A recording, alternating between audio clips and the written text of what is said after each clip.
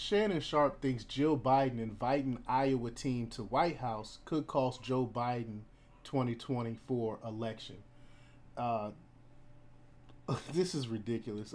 But you play these political games, you play these racial games, and you win stupid prizes. This will happen. This is what's going on with the left. They're playing these stupid racial politics stuff and worried about offending people, and then you end up offending everyone. And this is what's happening here.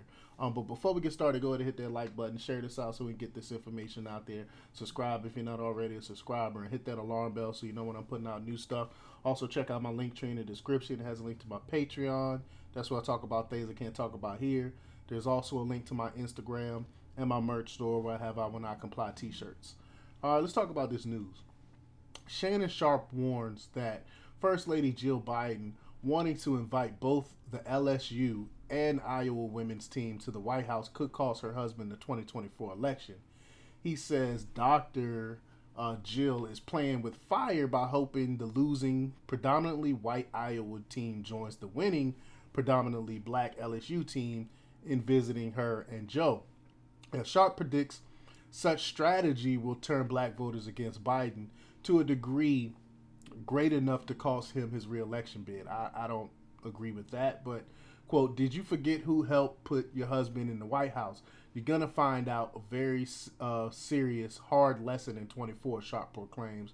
Joe will be like a Kentucky or Duke freshman. You'll be one and done.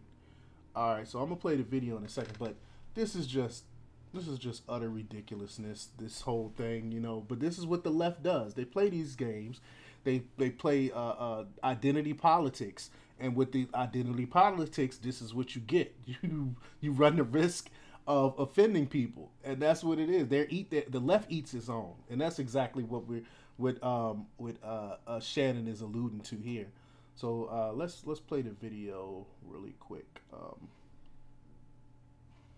1 second here. All right, let's play. Let me get the full screen here. All right, here we go. Let's play the video here.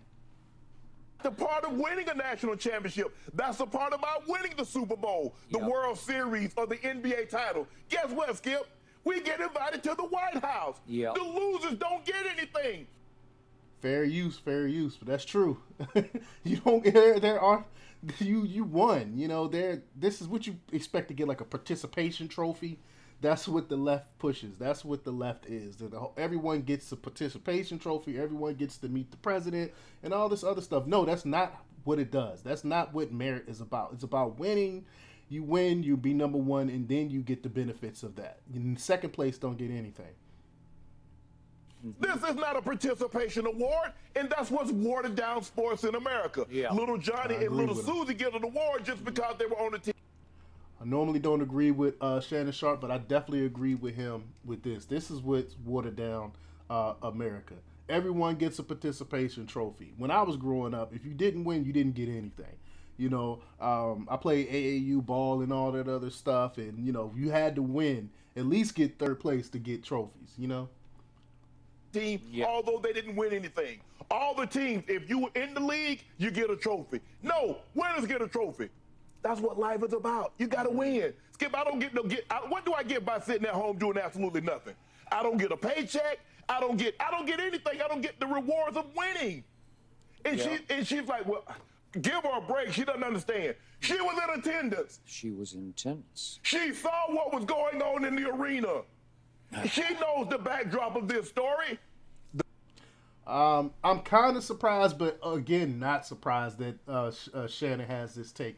I'm surprised that he's going after Jill on this, and I'm surprised that he's actually talking about winning like this. We know that Shannon Sharpe is a leftist, and he normally agrees with the left in their stuff, but I'm surprised that he's actually going after Jill Biden on this. The number one trending topic, what was, Skip? It wasn't that LSU won.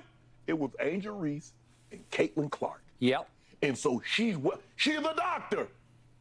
If she didn't know, she should have known before she opened her mouth and blurted this dumb scenario out because they played hard. Skip, everybody plays hard. But you get rewarded by winning this. In 2016, it's been out for a long time, Skip. They said optics. How do things look? Does Dr. Jill Biden understand how this looks? She, white America, the losing side is white America. And she's like, you know what? Since the black, come on, Dr. Biden, you know better than That's what happened when you play identity politics. this. Did you forget who helped put your husband in the White House? You're going to find out a very serious, hard lesson in 24. You'll be like a Kentucky or Duke freshman. You'll be one and done. Now, play with it if you want to. Now, you try to appeal to a certain group that don't give a you-know-what about your husband, that every chance they get, you see how popular you are? You see how popular your husband is? I tell you what, he'll drop another 5% if he do this. That's crazy. That is crazy that the left is attacking her on that. I think it's hilarious. I think it's funny. Well, for the sake of the country, we hope Sharpe is correct. Biden is the worst president in modern U.S. history. Senility is a trait far from advantageous in a leadership role. I mean, everybody knows that. And Biden cognitive limitations, as well as rampant inflation, chaos at the border, spending of taxpayer dollars, and a wacky cabinet are reasons to believe voters will ensure he's one and done. However, Jill inviting the losing women's basketball team to the White House is not one of those reasons. I think he's being hyperbolic. The truth is, few Americans care about how many teams she invites. The outrage is good fodder for social and sports media, given the race element. But the matter is just that, a talking point for the perpetually outraged, especially on the left. Not a single battleground state will shift its vote on the basis of Jill's hopes to celebrate two women's teams. Plus, far more offensive to a demographic was Jill Biden comparing the always critical Latino voters to breakfast taco. Y'all remember when she did that? In fact, Sharpe suggesting Black Americans could vote otherwise in response ought to be insulting to the community. They keep thinking that we're a monolith, and we keep proving that we're not. But he thinks the votes of Black Americans are flimsy enough to be won or lost based on a matter as benign as an invitation to the White House. His expectations for said voters are insultingly low. Come on, man. But let me know what you think. Leave your comments down below. Like, share, and subscribe. And check out DeMarcRepublics.com for the latest in news. Until next time, peace.